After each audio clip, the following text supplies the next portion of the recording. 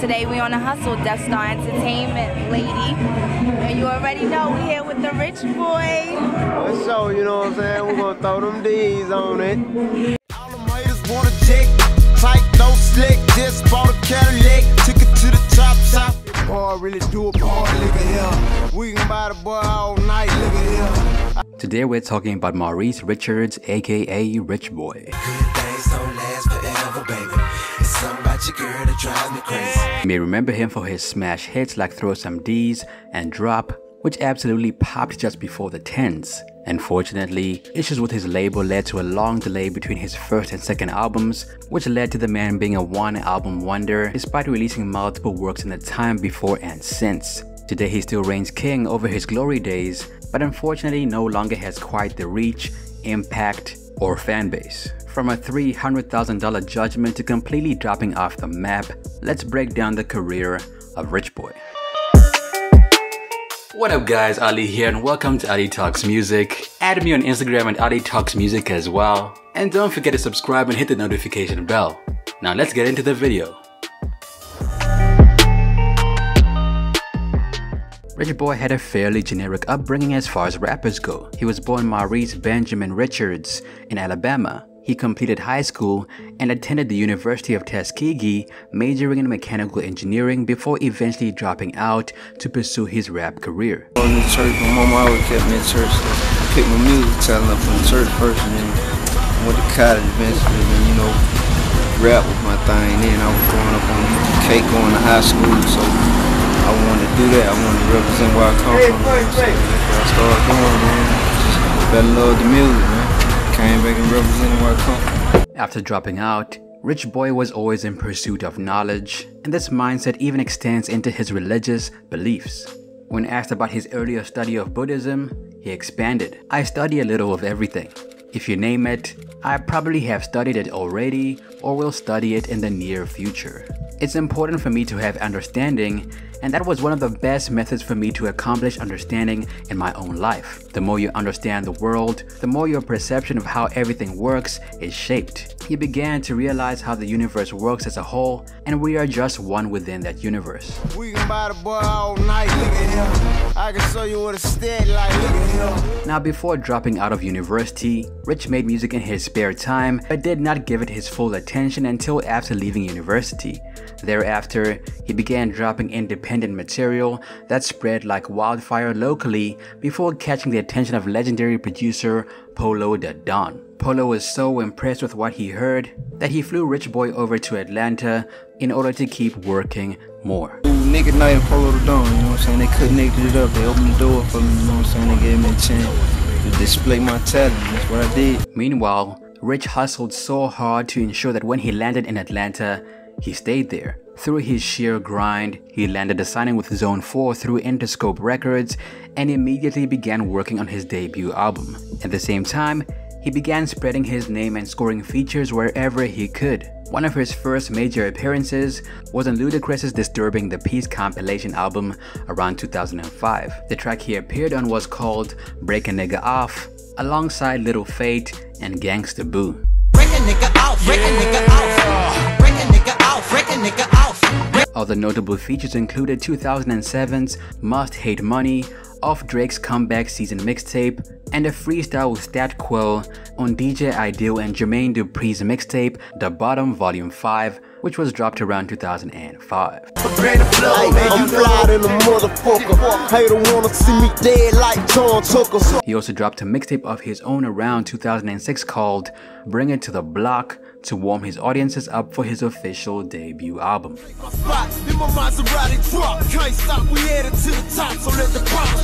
By 2007, he had generated enough buzz to drop his own self-titled debut album, and what an album it was. The album was preceded by a single in late 2006 called Throw Some D's featuring Polo the Don, a song that rocketed up the charts and eventually went platinum. Yo, I love that song. I love that song. I think everybody's feeling that song right now. What inspired that? I actually, you know what I'm saying, bought a lat for real. When my mama saw the new car that I bought, she was like, you know, you need to paint it a different color or either throw some D's on it or something. It just stuck with me, so I just made a song out of it. The album debuted at number 3 on the Billboard 200 and sold about 112,000 copies in the first week. Another single was released from the album called Boy Look Here, but as a whole it sadly went unnoticed. I can show you what a stead like. Look at him. Punk talk and get too hard. Look at him. Now, I mentioned earlier that Rich Boy's first album sold about 112,000 copies in the first week. So let's compare these numbers to other albums that came out that year. Timbaland's Shock Value came out in that year, and it sold 138,000 copies in the first week. And Timbaland is not really a rapper per se. Kanye West dropped Graduation, and it almost sold 1 million copies in the first week. 50 Cent dropped Curtis, it sold about 700,000. Jay-Z dropped American Gangsta, which sold about 400,000. And Lupe Fiasco dropped The Cool, which sold about 143,000 copies in the first week. Now, from the looks of things, Rich Boy's album did okay numbers. But if I remember correctly, numbers like this back then were not very good. Now, around 2007, he also landed on the cover of XXL as part of their 2007 freshman class. He also got a BET Award for Rookie of the Year and seemed to be truly headed for the stars.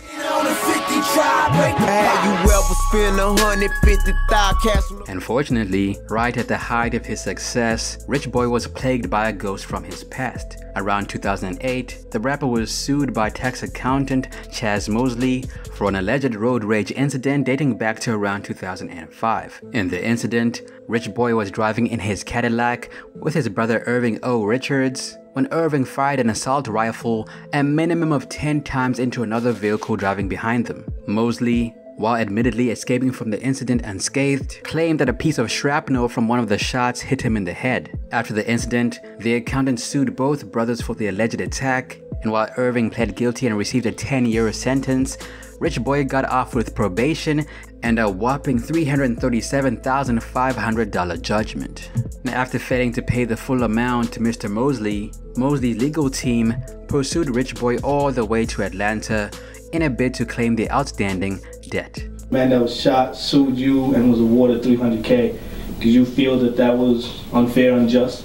Nah, I feel like I needed that to teach me a lesson. Cause really, my anger can be the end of a person's life that didn't deserve it. You see what I'm saying? So I got to be a man and sometimes say I wasn't right. Or I need to be better. I need to be smarter at my decisions. You know what I'm saying?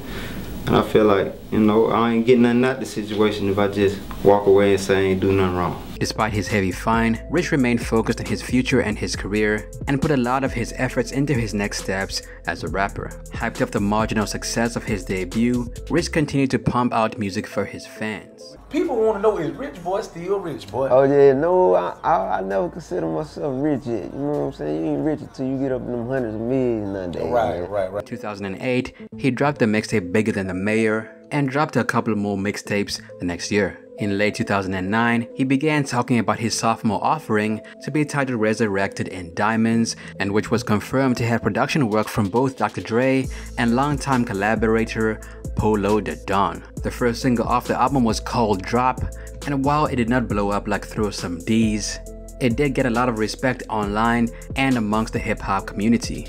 Why you working hard now? You must go see God now. The same niggas you. Several well-known remixes were made by then up-and-coming artists, including Earl Sweatshirt, Childish Gambino, and Kid Cudi. Another single off the album was called She Loves Me, featuring Polo the Don, but unfortunately, it went completely unnoticed. She loves me.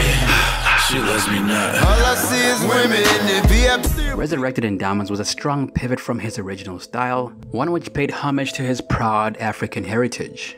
It's called Resurrected in Diamonds because it's like, you know, Africans were rich in Africa. They had diamonds, gold, and all that shit, so we lost the ball when we were put into slavery. But now you see niggas getting it back, like diamonds and shit rolling with their crew. The album didn't have an official release date, but was supposed to come out in early 2011. Meanwhile, in addition to planning his sophomore album, Rich Boy dropped another mixtape with 26 tracks around 2010, titled The Life and Times of Carter Benjamin. Unfortunately, after a while, he started to have issues with his label and they kept pushing his album back. Undeterred, he went on to drop more mixtapes. Thereafter, he parted ways with Zone 4 and Interscope, briefly going independent before signing with E1 Music. Right, you know, I've been putting music together the whole time, you know, just like any other artist. But you know, it was a situation where I had certain things recorded that was under contract with Interscope that I couldn't release. So, you know, to make a long story short, I just started with this new album, E1. So we put a new album together within the past year, and you know, we're putting that out. It's called Break the Pack. I'll just say the chemistry wasn't right for me as an artist over at Interscope. At times there may have been too much of this or not enough of that, so ultimately it just wasn't the right recipe. Rich Boy also reflected on the shelved Resurrected in Diamonds and what that album truly meant to him. The bigger picture of Resurrected in Diamonds was being in a bad situation but being able to beat it and come up out of it. When you're able to come out of any bad situation and stand with a smile on your face, you've been resurrected in diamonds. When I came up with that, I was just standing in front of a mirror looking at myself, and I had a diamond necklace on. I just couldn't help but to think if this was back during slavery times, that same chain would have been a rope. It just felt like we as a people have overcome so much that we could have been resurrected in diamonds in today's era. Though the album sounded like a beautiful and multi-dimensional piece of art, Diamonds was never to be, and shortly after his signing with E1, Rich dropped another album. His sophomore attempt was Break the Pot, which shared a name with its leading single. Unfortunately, the album was a flop, and Rich Boy truly fell out of the spotlight after this. He dropped a couple of albums over the next few years, some of which are very difficult to find. In 2015, he dropped the album Featuring, and in 2016, he followed it up with Chevy Music. 2017 brought Young, Wild, The Rich Trill Memoirs, and it wasn't until 2020 that he tried again with To The Max. I don't think nobody got no 9 to 5, I don't know. Let me ask. No 9 to 5, straight 66, homie. It's overtime over here. Followed closely by 2021's Big Rich EP. Recently, his latest offerings have been 2021's Rich Baby and 2022's Bring It to the Block. Rich Park, how money like I'm Big Gates. The more the money escalate, the more the niggas hate. Technically, Rich Boy is still very active in the music industry. He has consistently dropped project after project over the years, and from the looks of things, he's going to continue to do so. Man, I've been, you know, working like every other artist, you know. Just trying to put the best music I can together, trying to get my situation right. You know, I switched over labels. At the end of the day, Rich Boy is essentially a one-hit wonder. Throw Some D's was the biggest hit of his career, and he failed to follow it up with something greater or on the same level. He still performs and is available for booking. You can catch him on Instagram under the handle @RichBoy21st and on Twitter under the same handle, although he's fairly inactive on both sites. He gets about 480,000 monthly listeners on Spotify, and his most listened to songs are off his first album, Throw Some D's the remix, Good Things, Boy Looka Here, and Get This Paper. So where you been at, man? Man, I've been, you know, working like every other artist, you know. Just trying to put the best music I can together, trying to get my situation right. You know, I switched over labels. I went from Interscope to E1 now, you know what I'm saying? But you know, we made $1 million over I made my first million with Interscope. I'm trying to make my second million, you know what I'm saying, over here. That's it for me, it's your boy Ali. What happened to Rich Boy in your opinion? Let me know down below. Video requests, let me know as well. Also add me on Instagram @Ali Talks Music. Till next time, peace.